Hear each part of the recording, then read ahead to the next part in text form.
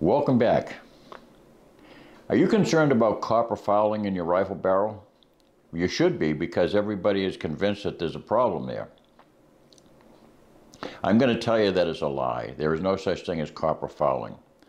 Once I throw that out there, I'm going to get a lot of comments. I know that, but I love to challenge your mind.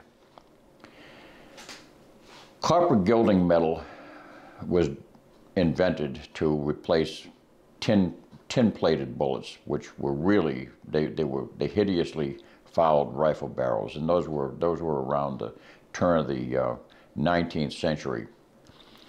But when copper jacketed bullets were designed, that gilding metal is a special alloy. It's not just pure copper. It's an alloy which is designed to be harder and tougher and slicker. Once those were designed, they remained in use for over 100 years, and through many wars and minor skirmishes around the world. World War I and World War II were fought with copper jacketed bullets, the same exact gilding metal is used today.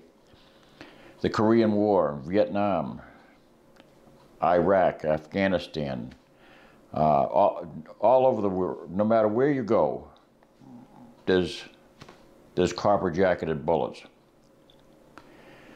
Now, I've read through all the Department of Defense literature that I could possibly find online. It's all out there. Everything that the Department of Defense has spoken about with regarding solvents is out there. It's all public information. You can download PDF files, and I challenge anybody to come up with one of them that ever mentions copper fouling. The only thing they're seeking to clean is carbon. Get the carbon out of the bore, that's all, because carbon invites moisture, and moisture is corrosive, so they want to get the carbon out. And the simpler solvents that will do it, the better. They landed on CLP because somebody in the Department of Defense thought it was a good idea to have a 2-in-1 solvent that cleaned and then lubricated.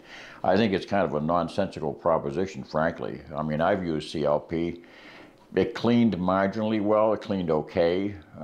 In fact, one of the Department of Defense publications I read that was printed in 1991 said that in one particular test, the examiners, the military examiners, were not overly impressed by its ability to clean carbon, and that was the whole point of it. You know, they used a lot of it, and it didn't clean the carbon that well. It didn't do an awful lot of lubrication either, because they found that in their tests that there was some typical corrosion, during their testing. So why they're sticking with CLP, I have no idea. There's a lot of government contracts that the government sticks with because, there's a lot of lobbying going on to sell products. But nobody in the military is buying copper solvents, and they do a lot more shooting than you and I do. Amen. Copper fouling is therefore a lie. If it doesn't exist as far as the military is concerned, and I've seen no evidence of it in my entire life, then it's a lie. And anybody who seeks to sell something which is based on a lie is basically trying to take money out of my pocket, and I'm not going to let them do that. My personal experience, if I take my rifle out, say I take my 22-250 out, and I bring with me, a box and a half of ammo to test, various loads or something like that. I may fire, 60 rounds in the course of a day, and say, that's like 3 boxes of ammo, and I won't clean the gun during the course of the testing. So very frequently, the most accurate loads tend to be the top end loads, and the top end loads are the last ones that I shoot. And so that, if my groups are getting smaller as I'm shooting the top end loads toward the end of my testing session, what is that telling you? Is that telling you that there's no such thing as copper fouling? That copper fouling is not somehow interfering with my shooting process? Whether I do it with my 270 or my 300 Winchester Magnum, whatever rifle it is, I have not experienced any copper fouling. I've experienced copper in barrels, absolutely. That's not copper fouling. There's a big difference. When a drywaller, is finishing a wall after the drywall has been screwed up to the studs, he takes his mud with a 6-inch trowel and he goes around and he wipes every one of those screw holes, and he goes back and he does that successively 2 more times. So over 3 times, he has taken that screw hole, that dent in the wall with the black screw in it, with the Phillips screw, and he is in three passes over 3 days, he's completely filled it in and it's nice and smooth.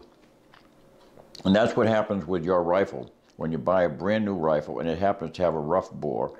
And if it's not a cold hammer forged rifle bore, it is rough. It looks like intersecting railroad tracks, because you've got the top of the lands have got perpendicular striations from the twirling of the drill that bored the hole down through the barrel, and then you've got the longitudinal striations that occur when the broach hook was pulled down the barrel to scrape the rifling in.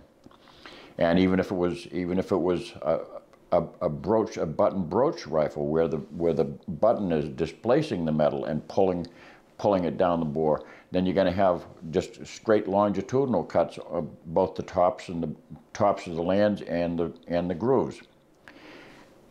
Those striations, they look pretty shiny when you're looking down the barrel. You don't see them, but if you were to slice your barrel into 2 and take a microscope to it, you'd see very, very pronounced striations that are there. Believe me, that's why at a police forensic laboratory they can examine a bullet and match the bullet to the barrel that it came from, because the striations of this in the bullet.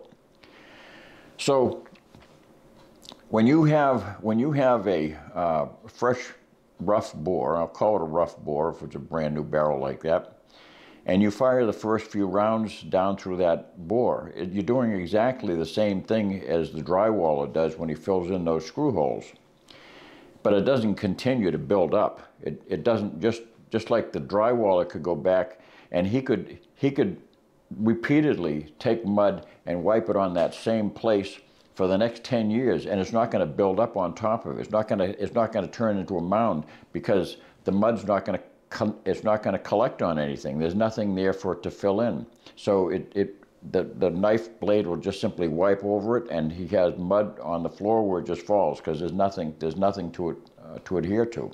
And that's the same thing that happens with bullets. The first few bullets that go down the barrel fill in those striations and those imperfections, and it causes a nice smooth glass surface. And that's the whole reason why people find that breaking in a bore by firing a number of rounds will improve its accuracy, because they're creating a smooth bore. Now, I don't buy into, I've spoken about this before, I don't buy into the nonsense of this alternating pattern of firing, so many rounds and then cleaning, and firing so many rounds and cleaning. The carbon in the bore doesn't interfere with the process of the plating. The metal plates the bore, and that's the end of it. And it doesn't take very many shots to do it, in my estimation. I think that it's done in the first 3 or 4 shots. I've never seen a barrel get it shoots accurately to begin with, and it just continues to shoot accurately.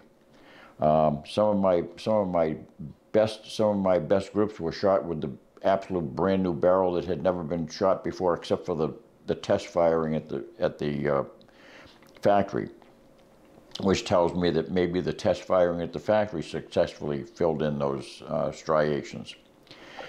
So if that's the status with my rifle, it should be the status with your rifle. I've owned a lot of rifle barrels over the years, and they've all been supremely accurate. You'll never find me putting any kind of so-called copper fouling solvent down a barrel. I don't want to remove that nice plating that I've accumulated in there. I certainly don't want to use a caustic substance that if it's so strong that it can attack copper. Copper is used in your house, you know, for your water pipes, and it stays there for year after year after year without breaking through and deteriorating because it won't rust. Steel rusts, and you know it breaks down. And I'm not going to use something if it's strong enough to break down copper. It's certainly strong enough to attack steel. And I'll testify that I had 3 rifle barrels go on me almost overnight because I began using a very caustic copper removing solvent in my dumb and stupid days. And I bought into this concept that copper fouling was a problem. And why, I don't know, because I had been shooting accurately right along. But somebody at one of these bench rest matches one day, he was using a product, and he's pushing it down the bore and everything. And then one day, my brother-in-law and I were out the range, and he was cleaning his bore with the same solvent.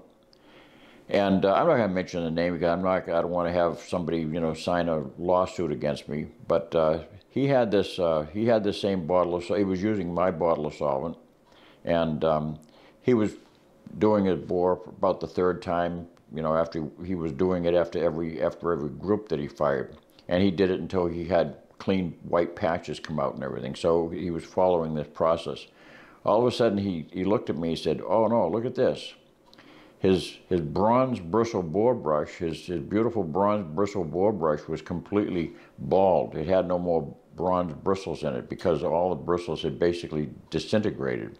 All he had was the twisted wire where the bristles used to be. That kind of got my concern because I realized that this is some powerful stuff.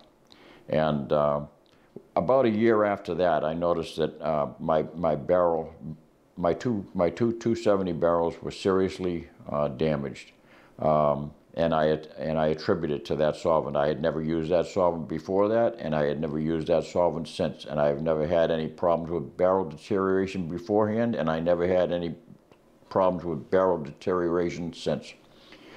I blame it on that solvent, and for very good reason, because it was highly corrosive. So stay away from those solvents. That's my supreme advice to you. Take care of your rifle barrel. You don't need to be using any caustic solvents. You don't need to remove copper. You don't want to remove the copper. You want to leave it in there. It's nice and smooth. It's not going to continue to build up any more than a nail hole is not going to continue to build up. So leave it at that. And for all my Patreon donors, thank you so much for your kind support and your monetary support. I'm checking the weather daily.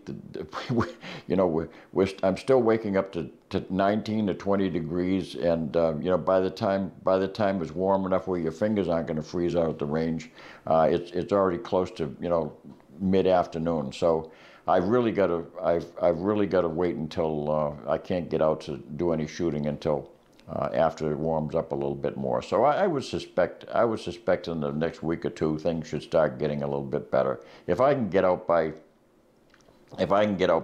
say, you know, 10 o'clock or 11 o'clock or something like that, that's good. I can pack up and get out then. But it's certainly too cold out there right now too, and especially with so much snow out there.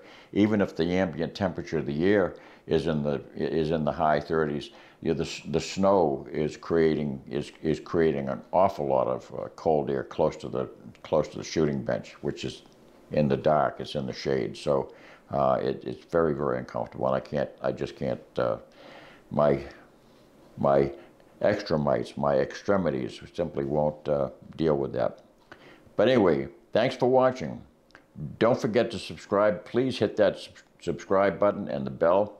And stay tuned. I'll have many more topics to talk about. God bless.